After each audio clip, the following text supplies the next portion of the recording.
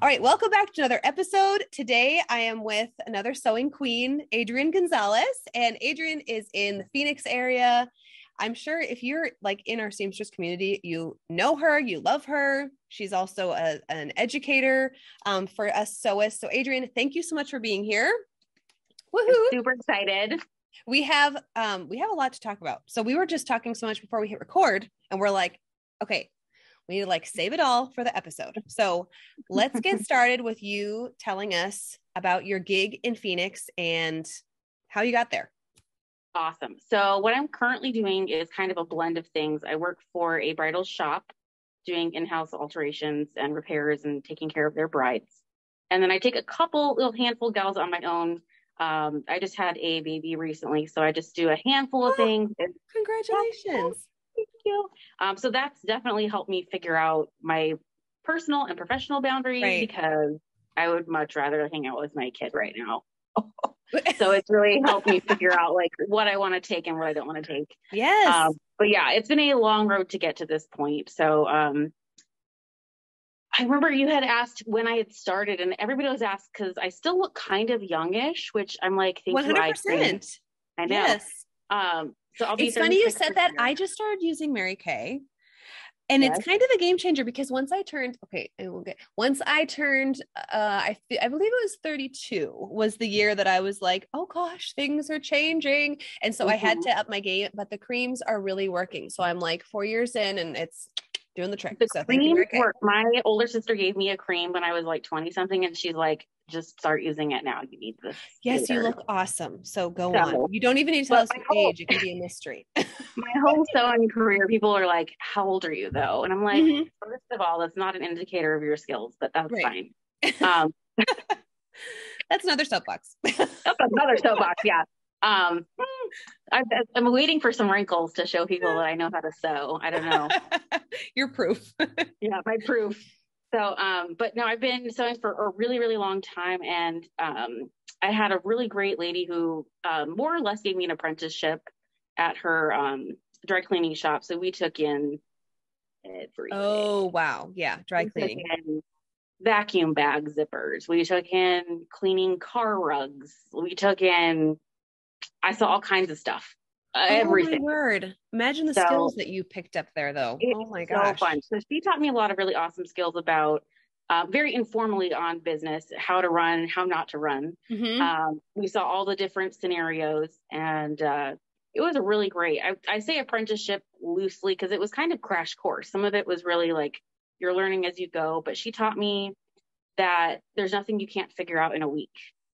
And that was like super dangerous to teach me at 19 because I was like, okay, there's nothing I can't figure out in a week. So sometimes we took stuff that like I probably shouldn't have taken, but you know, we figured it out. People were happy with the quality. So I was like, okay, cool.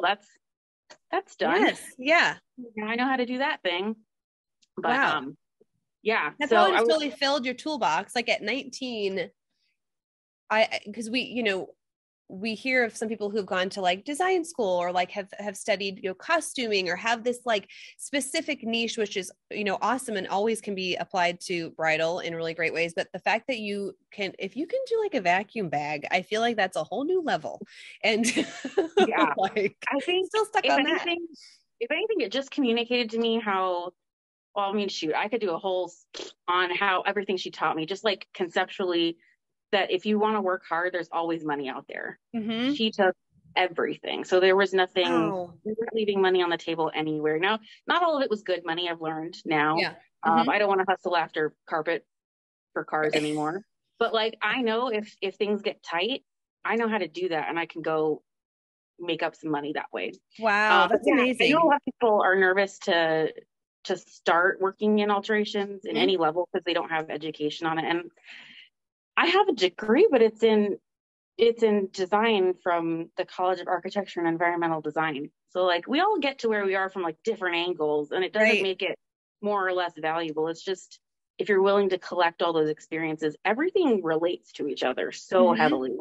Oh, so like my 100%. My love of stain removal started from then. Oh, that's the first. My love of stain removal. I love of stain removal. It's so fun getting a stain out, isn't it? I don't know. Yeah. That's totally just me, but that's fine. It works for bridal sewing. Yeah, I know. And I think I was really just being a self-taught. Well, and we use the term self-taught loosely because you actually learn from like educators, right? Who wrote the books and who have the YouTube channels and all those things. But like, sometimes in certain circles, it can kind of be like, ooh, don't admit that out loud that you're self-taught. But it's like,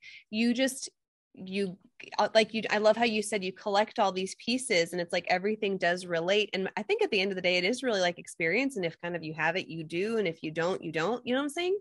And if we let that kind of get in the way of like, okay, I don't have the degree or I don't have I don't know, it can be super debilitating. Yeah. And it's great that there are educational things you can do to learn the business aspect, to learn more details of sewing. But if you're not learning from every angle, then you're really doing yourself a disservice. Because I mean, okay, so I love making furniture. There's details of furniture making that I apply to sewing all the time. That's awesome. And like cake decorating, like there's stuff to learn and apply other places everywhere. Yeah. So, and I think people might do that kind of without thinking about it, but if you do it purposely, it's like, oh, that's how I can do that facing on that neckline. If I do it like this cabinet corner, whatever, you know? Yeah. That's so funny because my dad's recently retired. And so he helped me build this like dream chicken run. We recently got chickens. That's a whole thing. And we have 5 of them and they're super spoiled. Okay. We're totally getting off track, but it's okay. We'll come back in a minute. It all relates. Exactly. So my dad graciously helped me build like my dream chicken run and he can do this without a plan. Like he's just an amazing carpenter and it wasn't his trade. It was just a hobby. And working with him, I'm like, oh my gosh, we're using the same stuff like, and the more that I like do these projects with him, the more I'm thinking, okay, you're where I got this. You know what I'm saying? Like we're using the same side of our brains here. So, okay. When did you get into bridal then? When did you decide that was your thing? Oh, it's so hilarious. I honestly avoided bridal for a very long time. Oh, intriguing. Yes.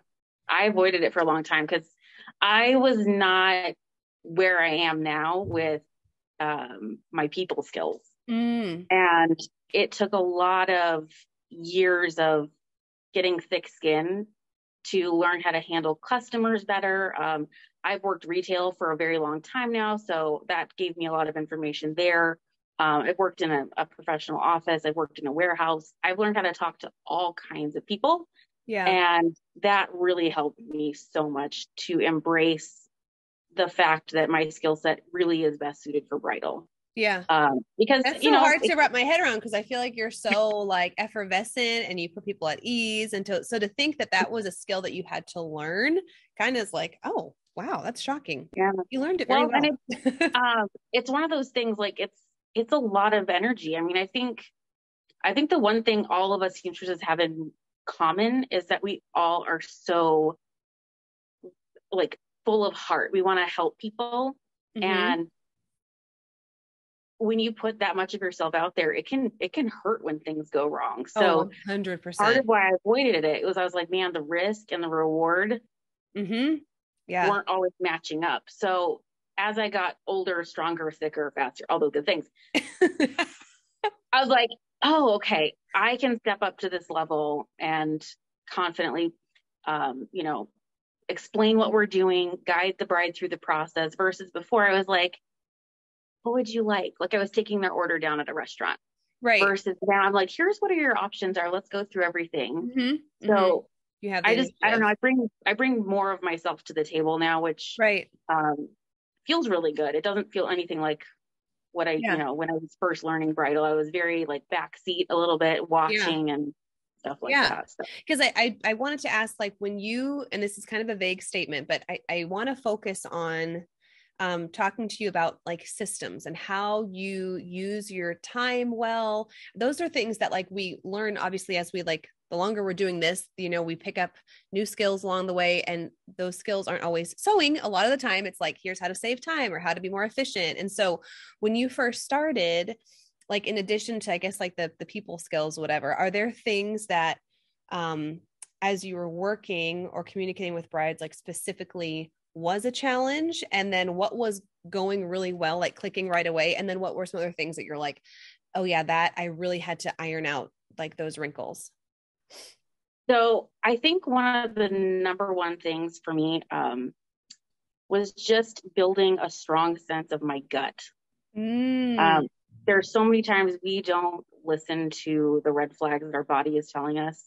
If you're getting sweaty, your body's trying to communicate to you that you need to slow down and pay attention to something. Yes. Yeah. And so for me, anytime something has gone wrong, it's inspired a new policy or a new procedure or something like that. If I'm stressed out, I'm like, okay, why am I stressed out? What has happened here? And that's usually what will inspire me to make a new habit because something's not working.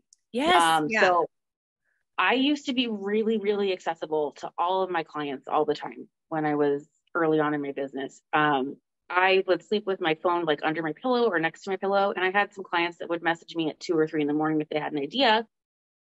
And I would respond. I would respond to them. Oh, oh. I just almost fell off my chair. I know. So I was very in that, I don't want to say desperate, but I was very eager to be helpful to them. Right. I think that's where it comes from. Yep. Yeah. At the risk of my own sleep. Mm-hmm. And that was good for me to learn because that was uncomfortable. And I don't need to provide that kind of, that's not even customer service. That's like, I would never expect anybody to give that level of service because that's like ridiculous. Yeah. So I made a rule, and it changes over the time because I didn't just like all of a sudden stop talking to people or whatever. But you know how it is when you're trying to sew and you're like looking at your notifications and you're like, stop to answer it. And then it messes up your time. And then you have to stop to answer it and it messes up your time. Yep. Yeah. So I was like, okay, I can really only check my messages once in the morning or once in the afternoon. That's it. Because it messes up my current flow. And I have, I made myself some time tracker sheets to log how long I've worked on a project. So that way I know if I'm being profitable or not, because sometimes you don't remember how long you've spent working on something. Yes. Yeah. And why bother doing this job if you're not making money at it? Right. So, that's a hard truth. That's a hard truth to keep track of that. Yeah. So sorry, I say the hard truth things because, you know, why not? You know, I was watching that show the other day, the Big Timber. I don't know if you ever watched that show, the logging. It's a logging reality show. Oh, exciting. And they lost a lot of money because they left wood left over on their claim. They lost like $1 million. What? Wow. But they kept logging. They kept getting out there and they didn't like switch and get a different job to pay their bill. They just kept going. So I was like, well, if they can do it, we can do it too. You know, like we want to be profitable. Right. And I think we've all had cases where we have these clients where we think it's going to be an easier job or whatever, and then it just takes over our lives and we're not getting paid what, and I think there's also like when we're in the middle of a learning curve, I don't want to charge people for my learning curve. You know what I'm saying? So I know that I'm going to be losing money for that job, and then whatever, it just kind of evens out in the end. But I love the notifications idea of only checking twice a day. That's because honestly, you got to preserve your brain. Like I work best in the morning, and if I'm wasting time on the computer when my light is good and when my eyes are fresh, and I'm not doing my beadwork, then like I am ruining my day for myself. Right. So I have to get out of my own way. Yeah. But I also am aware enough of myself to know that I prefer doing beadwork in the morning with the, you know, natural light and stuff like that. So I think that's also helpful too. You know, sometimes we're not always in a position to be able to choose the client or to choose the timeline or whatever. So you have to make it happen. And we're squinting with a little light at night, trying to get something done. Obviously that's not ideal, but if you can learn what works best for you, those kind of systems really, really help me. Right. So, and I love how you said, I was cheering because I didn't want to interrupt, but I was so excited when you mentioned listening to your gut, because what's so cool about, you know, owning your own business is you can be flexible and you can change things of how, you know, for it to work best for you as opposed to what's expected. So I've been talking about like even like scheduling, how I'm playing with my scheduling. So these next couple months, I'm going to play with a week on, week off to try to like see if I can, get everything done in that amount of time or whatever, and have like my rest time or whatever. But it's like, if you have that gut instinct that you listen to, and being aware of actually what is like productive for you, as opposed to just what you hear works and you're just kind of still going through it and it's actually getting nothing done. I mean, I think we could all be so much more productive if we just work the way that individually, like, our bodies want to work for us, Yeah, Oh, that was so good. And the sweating, yes. Or like the lump in your throat when you need to like say something, as opposed to when it just is amazing what your body tells you. So yes, that your was so body's cool. trying to tell you something. And like, if you're in a fitting with somebody and you're getting nervous, like, check what you just pinned then. Mm-hmm. If you're Right. feeling unsure, like if you notice that one side you pinned more than the other, yeah, just double check it. Yeah. Like listening to your gut, so that way you're not sitting with the dress later when the bride's not there and you're like, is this right? So, but also taking good notes. I feel like notes are hugely important. Mm-hmm. I do a note sheet for every bride, every project I do, I always have notes for. But if you have a system like a Bridal Live or a notes system that you can add, that's super, super helpful. So that way you can document any oddities or any unusual things like that. It's really helpful. Anytime you can take something off of your brain's plate, do it. Yes. Yeah. I used to just sometimes like put pins in things and expect myself to remember what the pin like represented. And I'm like, what? Like, like check that beading or something. And now I know, like, and I think too, I talk so much in my fittings too, that like, if it's not written down, it's like, whoo, just gone. So gone. Yeah. Well, and part of that too, I definitely do a lot of talking during my fittings to get more information. Sometimes I try to ask questions to figure out, if I need to hem the dress a little shorter, I'll ask questions about like the, what their venue is to get the ground and stuff like that. So I'm constantly trying to collect. And because of that, I know I can miss things. I'll full on forget to charge for a bra cup because it's inside the dress and I didn't remember to see it. Yeah. Yeah. I remember to pin them at the top, and so I can see that I have that, because otherwise I'm like, oh, sorry, I have to charge for that. But I forgot to write it down. So moral of the story is to pay attention to all these things. And like you said, it's an opportunity to just, update your contract or your methods. Or I forget what else you said. Like your expectations of clients, knowing how to change those along the way. So listen to what your body is telling you. That. Yes. So, was there, a point when you like didn't accept, texts at 2 a.m. So how did you change your communication with your brides? Did you have like an app that you started using, or how did that get kind of cleaned up? Honestly, there is a lot of time when I had to put a new habit into place. It's like just raw discipline. I just have to do a cold turkey, cut it off kind of thing. And even now, if I look at my notifications, I don't answer right away anymore. Because not everybody needs an answer right now. Right.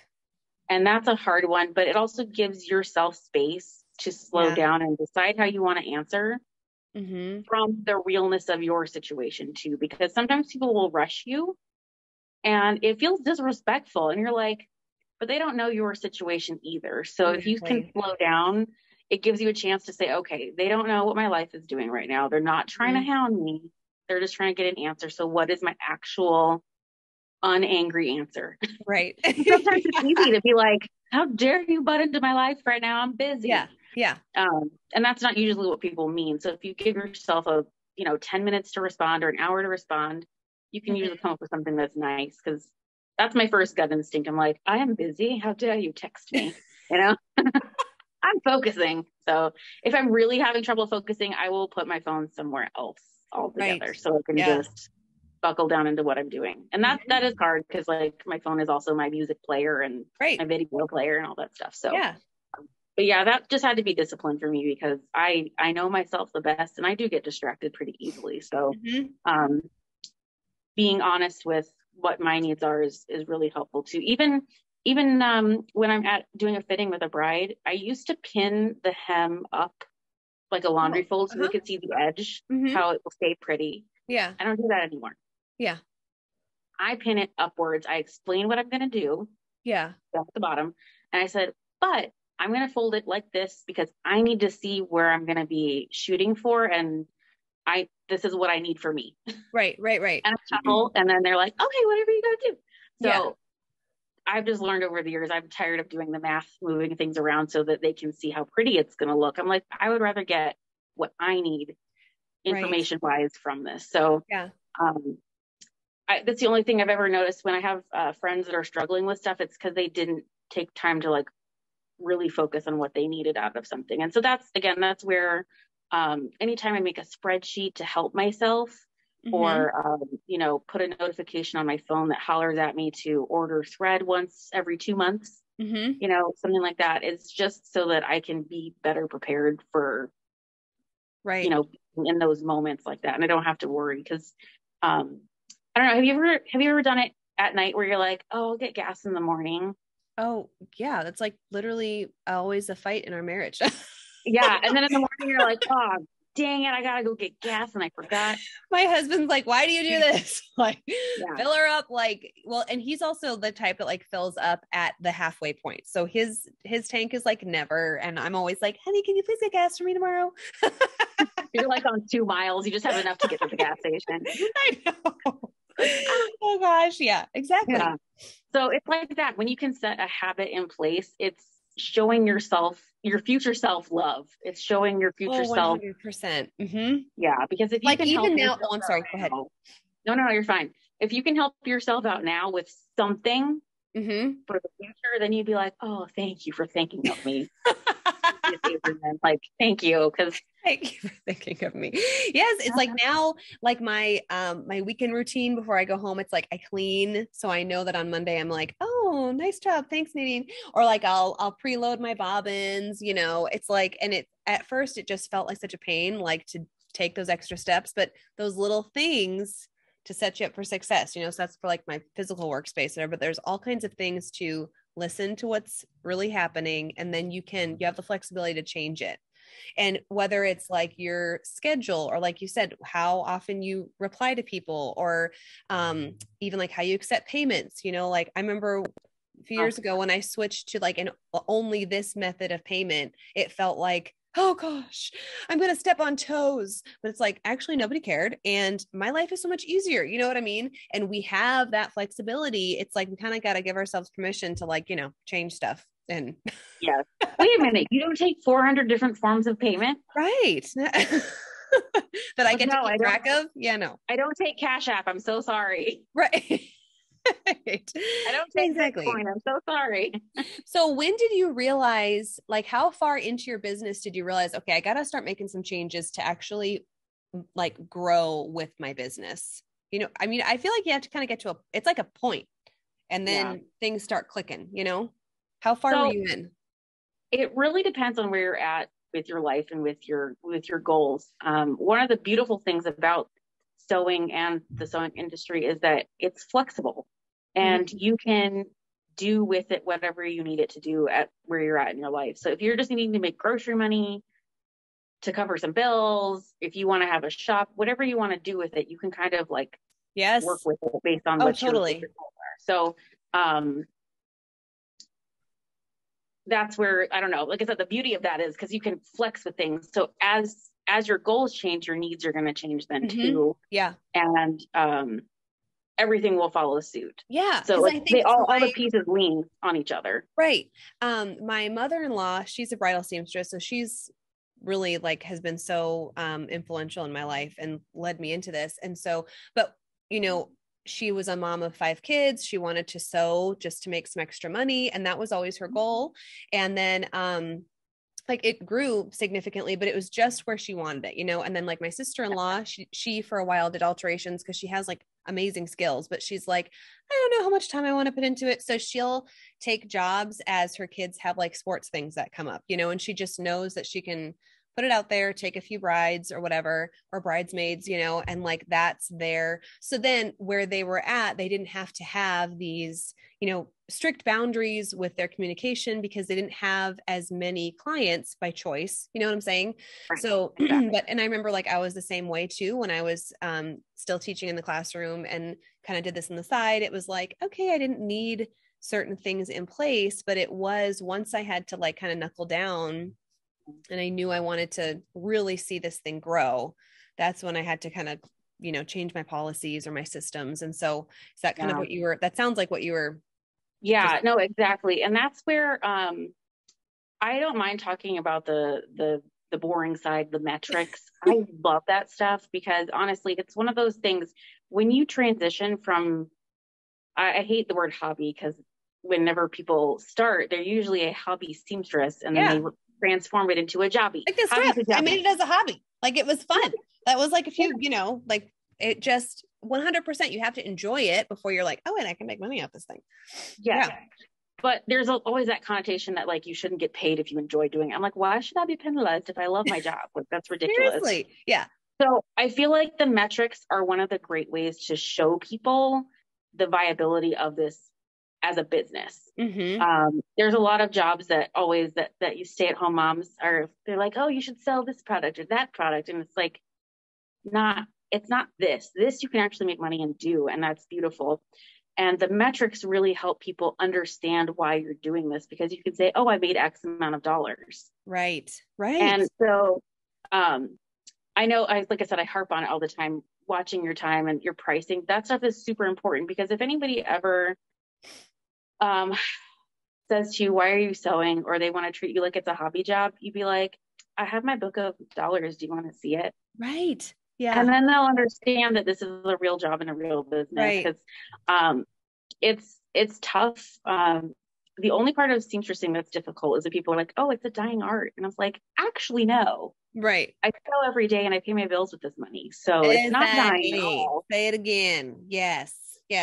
But I remember when I started, when I went to like my financial advisor for the first time, this was like a few years ago. Well, maybe more now. And he asked me, he's like, well, you have to decide, like, is this a hobby or is this your business? And it was like, oh, rude. But that made me just look at everything, like the time, what I'm investing, like, you know, as investing, you know, monetarily and also with my time, and just being honest with myself, because really we do need to start with ourselves to be like, am I really making what I deserve to be making? Or am I being honest about how much this is really consuming my life? Is it worth, you know, the output or input or my input is worth the output.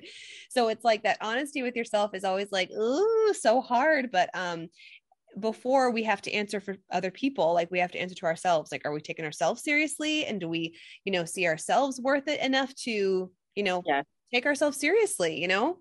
Exactly. And that's one of the things. I am super blessed, and I recognize my privilege at the moment that I'm at in my career, that I have made all of the big mistakes already. I have royally made some brides mad. I have made some brides very, very happy. Yes, got that badge of honor. Damn it, to where I feel comfortable sharing my experience to help give some comfort and guidance to people who don't know where they want to go with this journey yet, because you don't want to preclude yourself from growing into it as far as you can. Right. You're right. It's one of those things you're working, and you could work at any job for free, or you can just stay at home and nap for free too. Right. So it's, you know, you want to make sure you're being honest with yourself and your time. And if you want to do charitable work, that's awesome, but do it on purpose, not like on accident. Your bride should never come out of your own pocket. Like, the money should pay for itself. It's, you know, the whole process should pay for itself. You're not, I don't put my own money into my business anymore, because that's the whole point. Like, those aquariums, they're their own ecosystem. You don't have to add any water or add anything. They just function all on their own. Yeah. You know, and that's a struggle. I see some people will do that. They'll put in so much of their own money in their own stuff, and they're not ever really making a profit. And I'm like, there's just, if you just looked at your time, you would see, or if you, I don't know, those little tiny tweaks. And that's because I've been there. I have undercharged for things grossly. Right. To where, you know, like, you know, when you undercharge, you're like, like your gut feels yucky at the end. You're like, I made no money on that one. Whoops.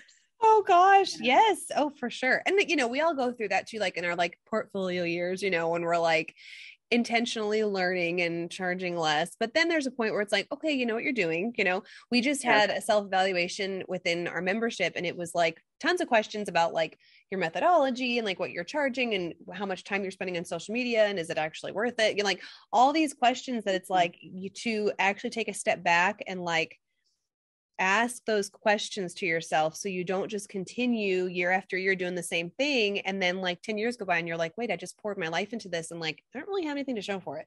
You know what I mean? Yeah, So exactly.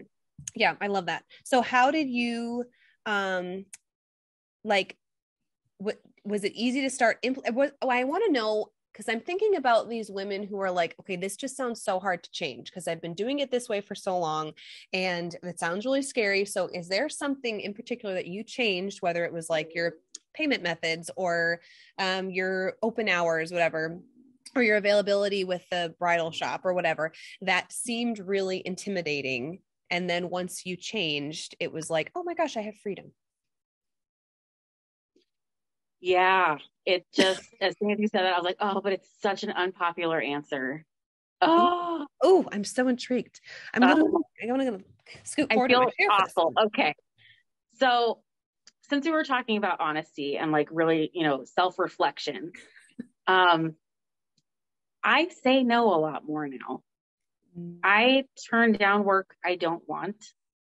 I don't take certain types of stuff anymore. And I don't chase every pant hem anymore. Oh yeah. Oh yeah. So I know that's a super, super unpopular answer. And if you're just starting out, do all the things that your heart tells you to do. Mm-hmm. Take the vacuum bag zipper. Take the jersey linings. Take the weird stuff because it'll help you grow and you'll get that experience under your belt. Yeah. But then you'll get older and be like, I don't need to do that anymore. Mm-hmm. I don't need to do that. There's someone else that can do that. Right. Right. And it's hard even hearing myself say that because big-hearted seamstresses, I feel like we all like to people please. And I get it, but like that's also super not good for you to do all the time either. So it's not my job to make everyone happy. And that's so hard. Yeah. Because even when it's like, okay, let me find you a referral. If I can't do your work, I also don't even owe them a referral. I know that's hard. So hard. That is so hard. Because I'm like, let me actually get you their phone number and their address and and let me call and grease the wheels for you. Let me take them to lunch for you and talk them into taking you on. Yes. And there's a difference between that because I'm a huge fan of community building. Mm-hmm. I know like all of my local seamstresses who do bridal that are awesome. And if I happen to be online with somebody that needs bridal sewing and I'm not in their area, I'll connect them with a person. Right. Because I happen to be in the right place at the right time to like help with that. But I'm not doing it from the same place that I used to at all, where I'm like trying to desperately help every person. Mm-hmm. Because at the end of the day, and it sounds terrible, the person I need to be desperately helping is myself. So that way I can continue to help the brides that I take. Right. Right. And give them a good result. And like I said, anybody who knows me that's watching this is going to be like, can't believe you said that. Because it's easy to not do it. But I know that is the honest truth. And that's the biggest difference you can make to yourself and to your business is to don't take the stuff that doesn't make you money. Like just don't take the stuff that hurts you and that takes your time away from the stuff that does make you money. And I almost want to take it a step further because I don't take stuff that I just don't like doing. Like I really don't like replacing zippers. So don't judge me because I know some of you are like, I love my zippers, but I don't like replacing zippers. And there are just some things that it's like, if you don't, and my mother-in-law taught me that. She was like, if you don't like it, you don't need to do it. And I was like, what?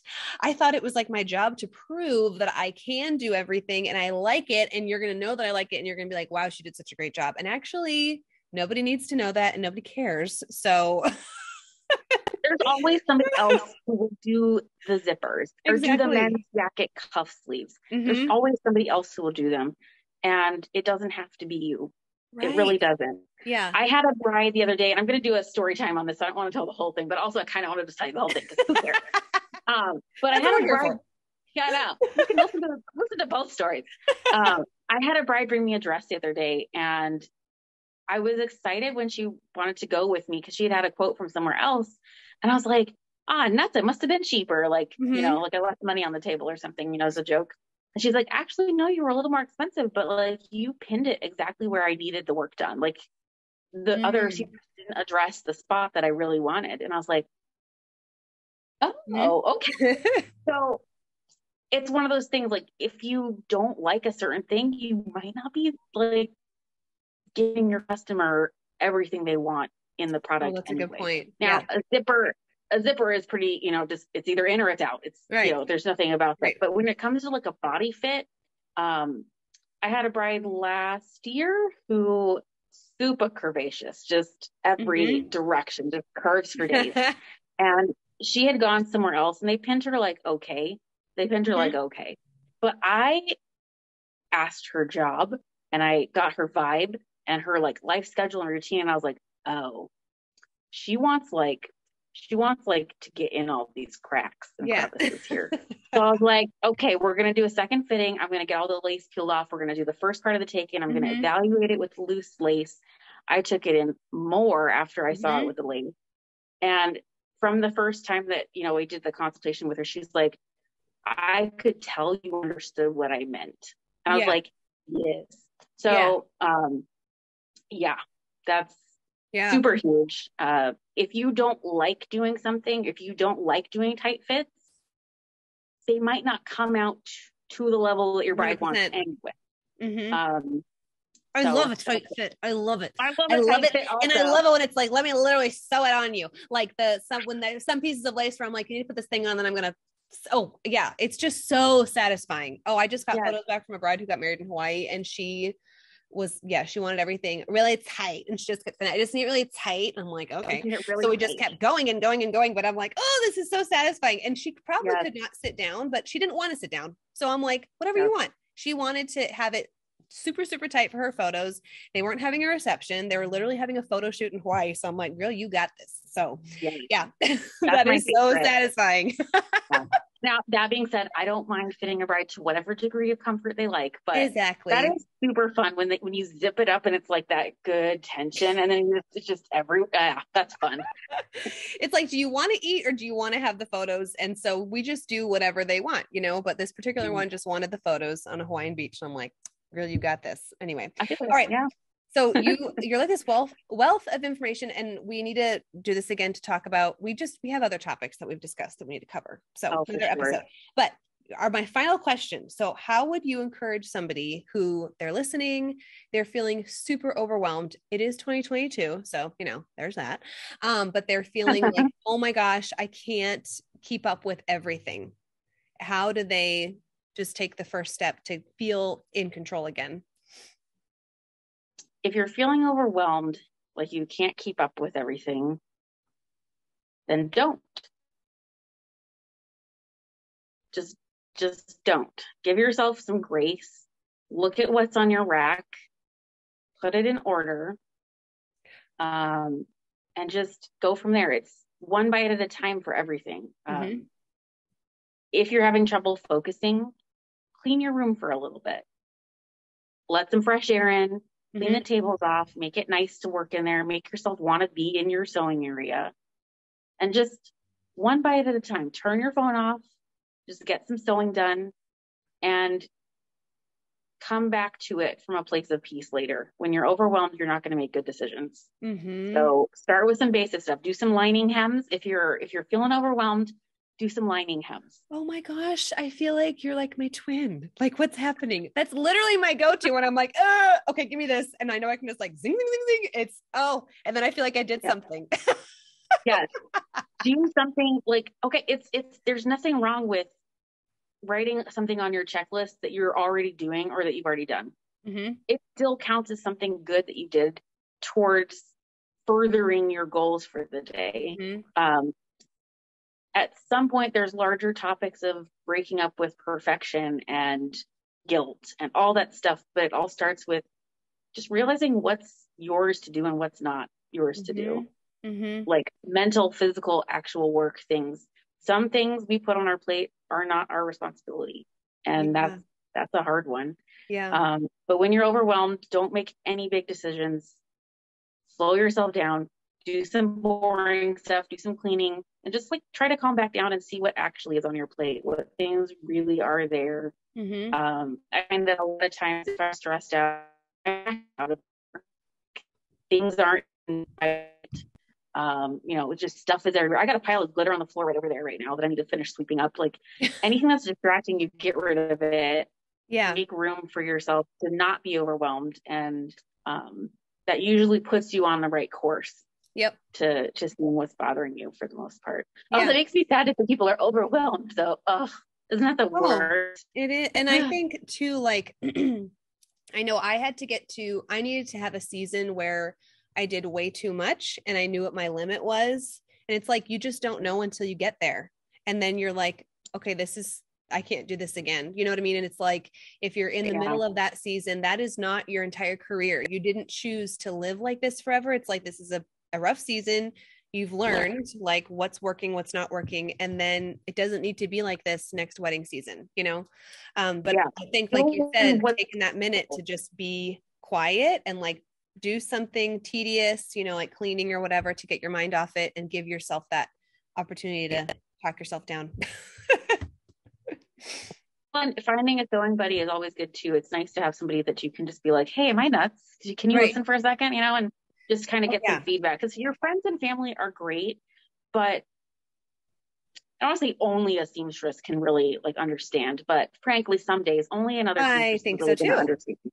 Oh yeah. So yeah, once I found some good really, friends, really I'm getting your number after this because I'll be probably FaceTiming you. But I'm working on some lining hems, Adrienne. You know where I am right now. I think I have space. I think I have space for another friend. That's fine. Yeah, but it makes a huge difference. Once I started kind of connecting with people in my industry, it's like, wow, I'm not alone. And you literally have the same insecurities that I do. And like that, even just that in itself is so freeing for me. I don't know. And then a lot of it is like, your head stuff. Because then once I take a step back, I can be like, okay, I can actually come in a little bit earlier tomorrow and crank out some stuff, and then I'll be okay. But it's like in that moment of overwhelm and the sweating, it's like you can't see past today or this week or like this wedding season or whatever. And it's not permanent. So yeah, this moment is just forever. It's not for right now. Like it's just for this right now moment. Yeah. Like, yes. But it feels like it when you're in it. And chances are you haven't eaten or drank enough also. Oh yeah. We can have a whole episode about snacks and the importance of snack breaks, actually. Yes. When you posted on Instagram the pretzels, I was like, that's one of my sewing, because it doesn't leave grease. Oh, these? Yes. I know, seriously. Yeah. And I do know when I'm like staring at something and I'm like, what is happening? I'm like, oh, I need to eat. Okay. And then I can. What time is it? Oh, I didn't eat yet today. That's another one. If you put a little timer in your phone to tell you when to eat. There you go. Yes. Something. Yeah. Changing the routines. Well, Adrienne, thank you so much. Where can people find you to learn more? I am on Instagram at Creatable Lady. I also have a Facebook page that I have not attended to lately. So same. Or Facebook is totally like on the back burner for me too. So. Yeah. But I'm also super DMable. Not at 2 a.m. though. Right.